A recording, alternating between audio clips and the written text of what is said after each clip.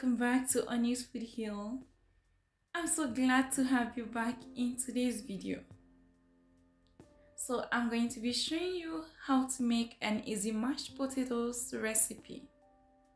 Without much talks, let me show you how I made this. Start by peeling your potatoes and then cut them into even pieces. This will help them to cook evenly. You can choose to leave the skin on or peel it off. It all depends on what you want. Next, rinse the potatoes under running water to help remove dirt or debris that may be on the surface of the potatoes. Add the potatoes to a large soup pot. Add 1 teaspoon of salt to it and 3 cloves of garlic. Cover the potatoes with water, just enough to cook it.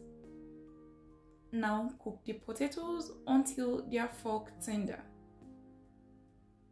This should take about 15 to 20 minutes to get done, but be careful not to overcook them or they will start to fall apart and become mushy.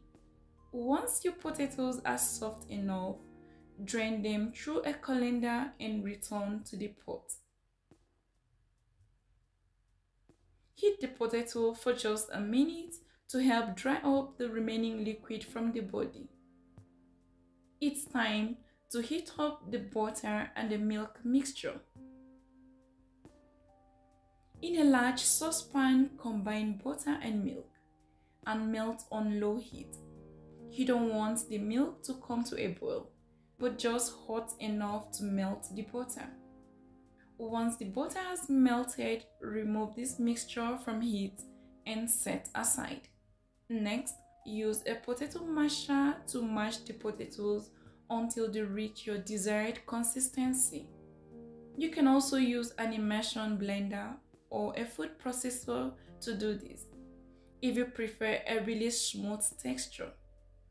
Pour half of the milk and butter mixture into the potatoes and gently fold in with a spatula until the potatoes have absorbed the liquid. Stir in the rest and fold in again. You don't have to use all of the milk mixture. Once it has reached your desired consistency, just stop adding and keep the rest for something else. You need half cup of sour cream for this recipe. Gently fold in and make sure it is nicely combined. You can now season the mashed potatoes generously with salt and pepper and fold in again.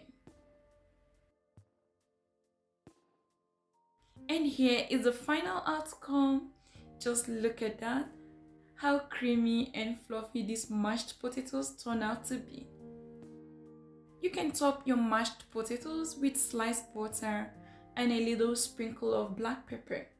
I'll also add some fresh chives for garnishing. And that's it. You now have your delicious homemade mashed potatoes ready. These easy mashed potatoes go so well with roasted chicken or beef. So I'm serving mine with roasted chicken leg quarter and with a delicious gravy on the side. Give this recipe a try and let me know your thoughts down below. Thank you so much friends for watching this video. If you love it, please give a big thumbs up and share with your friends. Until next time, have a great time. Bye for now.